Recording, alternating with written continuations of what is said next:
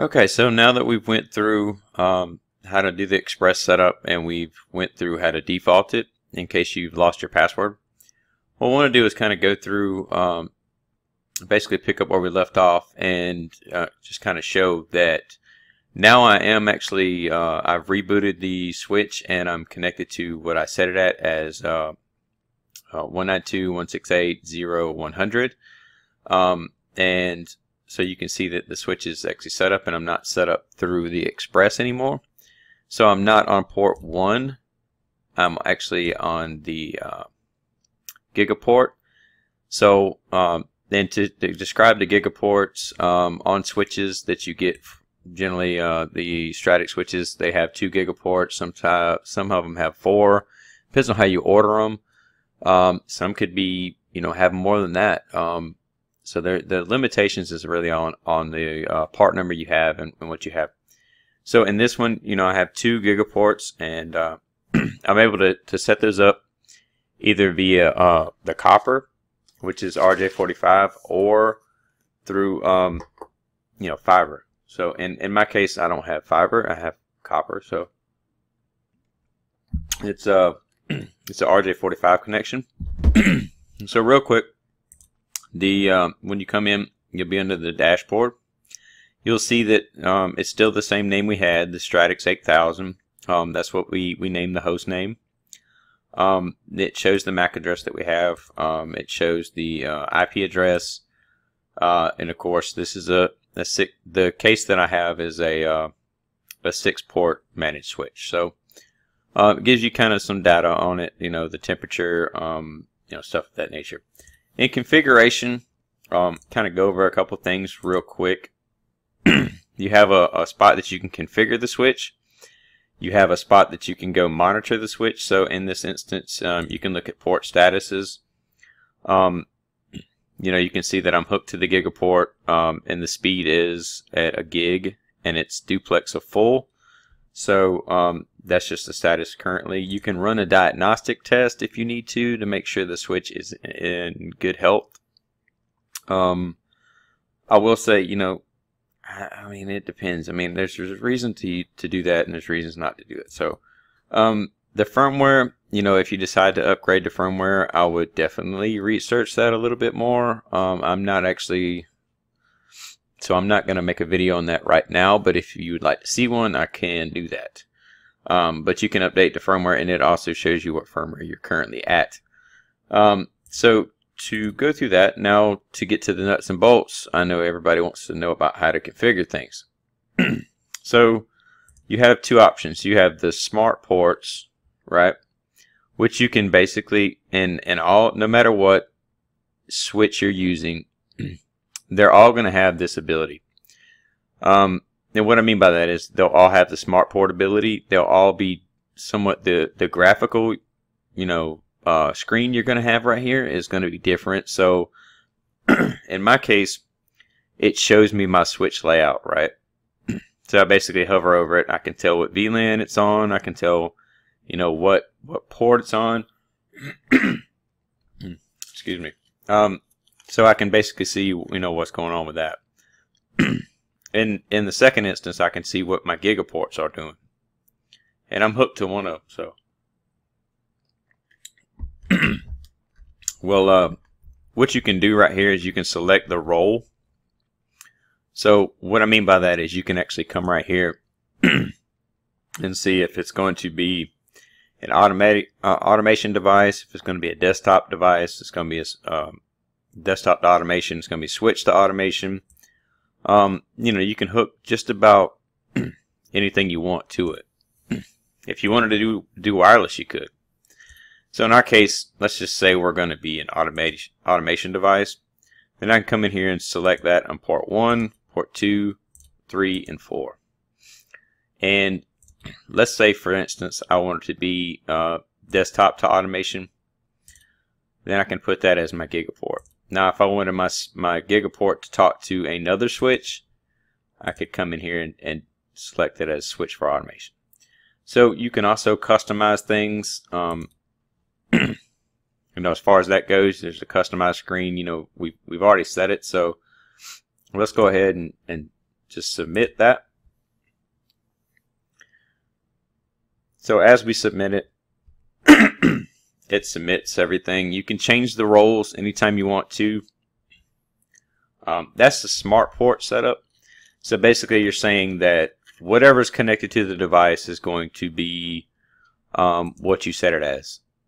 Automation device, maybe a switch to automation, a router to automation. It could be anything of that nature.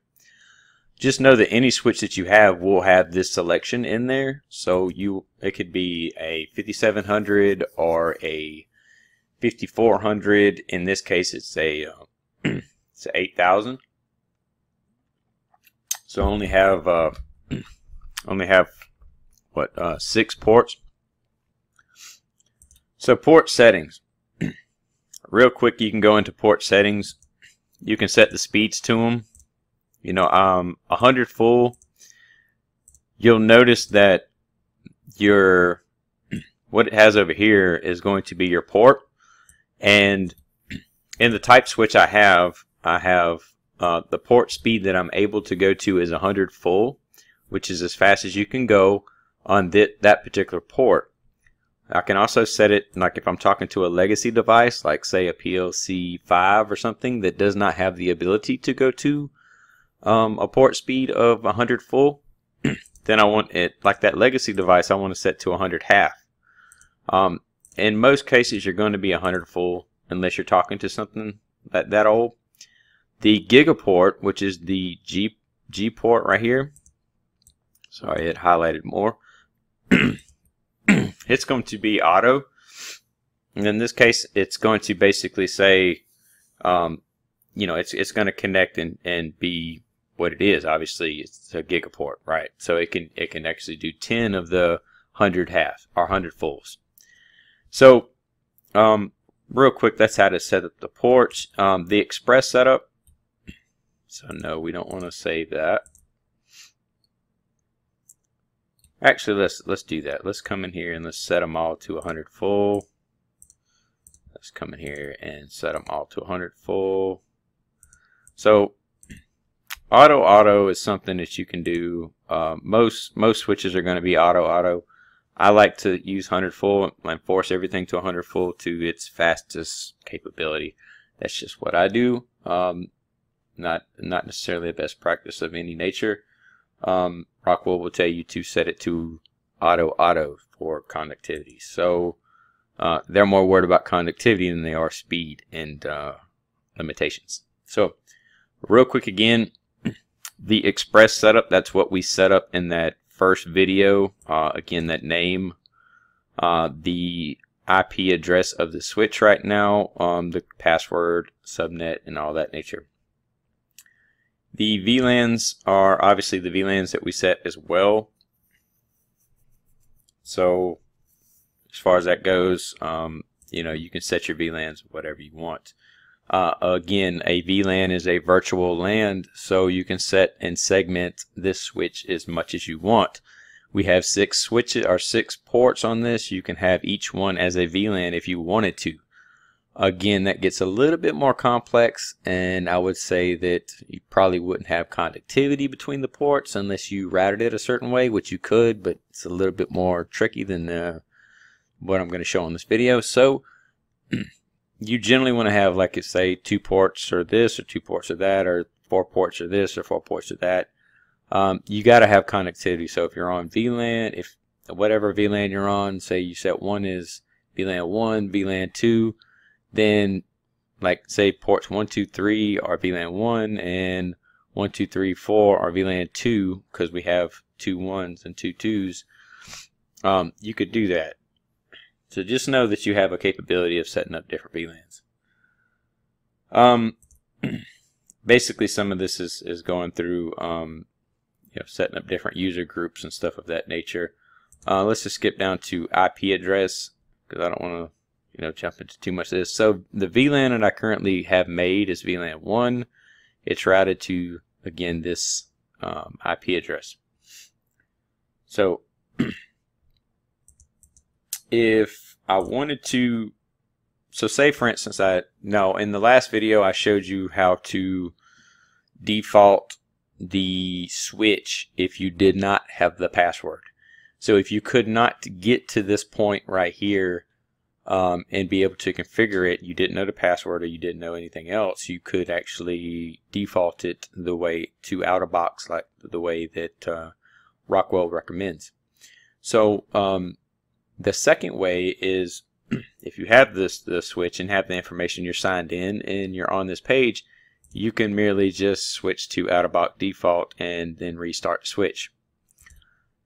Also know that anytime you reset and you restart the switch, I should say, then it takes about 3 to 5 minutes to reboot. So just a quick overview of that. You can look at the topology right now. Again, okay, so I don't have it laid out, so I don't, like I said, I just basically a quick setup. So as far as IP addresses, you come in, let's see, ports. You can put a description of the ports you want, whatever the case may be, you know, and have it set up of that nature. So as far as that goes, really the quickest and best way to do it to get things up and running is to set it up with the express port. You know, it really, I don't know, it's up to you how you want to set the switches up. Just know that this is a Stratix 8000, so the 8000 that I currently am showing right now is a very low, I won't say low end model, I will say limited model. So there are switches that have up to 20 ports that you can get, like some of the 5700s and some of the 5400s that are a lot better as far as being able to set up like multiple VLANs, basically set it up and segment it differently. The graphical look right here will be slightly different. They'll lay it out somewhat like port status almost. You know, as far as like laying out your ports, and you select the port and wherever you want to go. So of that nature. The DHCP, you can basically set up, create a pooling and stuff of that nature if you wanted to. I would say this, a lot of times that people do the snooping and stuff of that nature, that's set up a certain way. Again, I don't want to get too far into that. You can put the P2P as far as that goes. You can enable it end-to-end transition or transparent, forward, boundary. I mean, there's a lot of options here that you can kind of dig into, and I suggest if you have one of these, you read the manual on it before you just go trying something, because you do not want to create a loop into your system. I'm not showing how to set up a DLR or anything of that nature. The switch I have currently, I'm not sure that I even can set up a DLR. I don't think on this switch you can. On the other switch. So another thing to highlight too is this like graphical user right here shows the actual status of it. You can change the the viewpoint of it, like ports, so you can see the port speed on it. You can see the Smartports, what they're currently set as, if you wanted to change something, of that nature. So you can kind of see what they are, and at all points you can kind of hover over them and tell. As far as that goes, now I will say this too, this is another thing on the port settings. On the Gigaport, say for instance you're hooking this up to a fiber network.